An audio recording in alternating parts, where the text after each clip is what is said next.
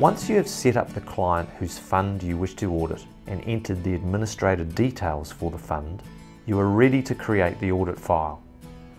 To create a new audit file, click on the My Files menu drop-down arrow and select New File. Select the file template. We'll use SMSF 3.0 for Class Super for our example. Enter the fund name.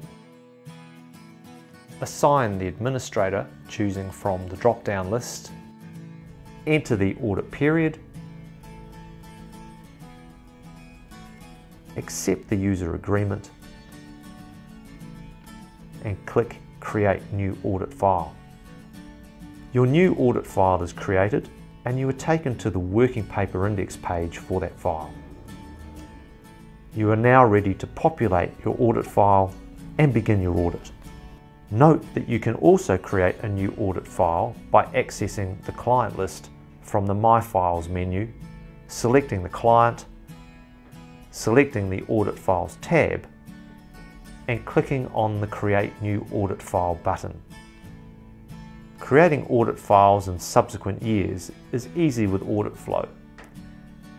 Our Roll Forward File feature lets you easily select and copy the information you want to from last year to this year, including work paper comments and assertions, review points, permanent documents, and any other supporting documents you might require.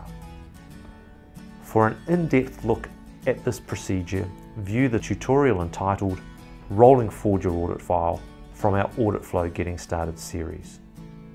Creating a new audit file in Auditflow is simple and designed to make auditing easy. To view the full index of Auditflow video tutorials, visit www.auditflow.com/tutorials.